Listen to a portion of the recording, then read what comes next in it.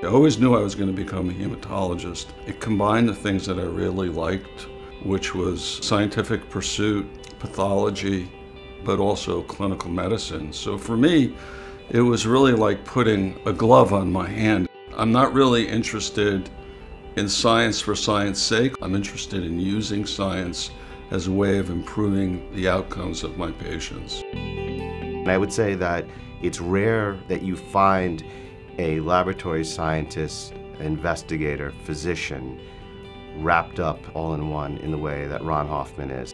What I think really makes him an amazing physician is the way he interacts with patients. The patient feels that they are the only person in his practice that matters to him. And when you're a trainee seeing that, it's really inspiring.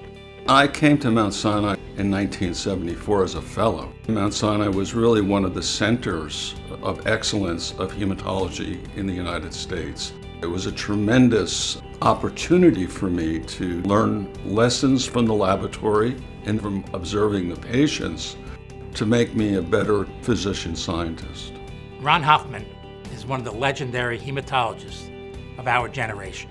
He has received the most prestigious awards in hematology and is the editor of the leading hematology textbook.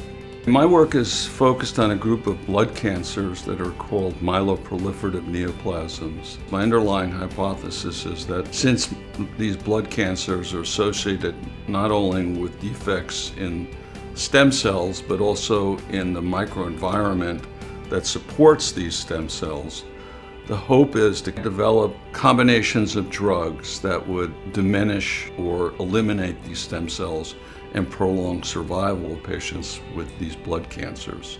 He, many years ago, had the foresight to develop a consortium to conquer these diseases with a very ambitious goal of cure.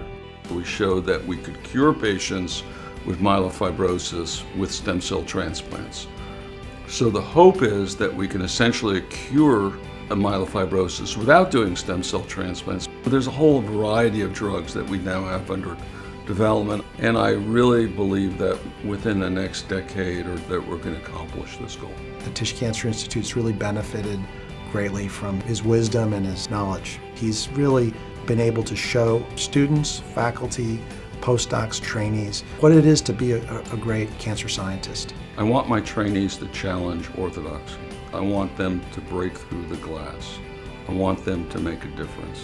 I think those people are the people that are going to carry this fight forward. Ron Hoffman is deserving of the Jacobi Medal because his mentorship has spanned over multiple decades. Multiple faculty members contributed to science in a significant way, and their careers can be directly linked to the influence of Ron Hoffman. I'd like to thank for my success my family, my mentors, especially Ralph Zaleski and Ishmael Zanjani and Dr. Wasserman, and in particular Bernie Forget, the researchers who I deal with on a daily basis.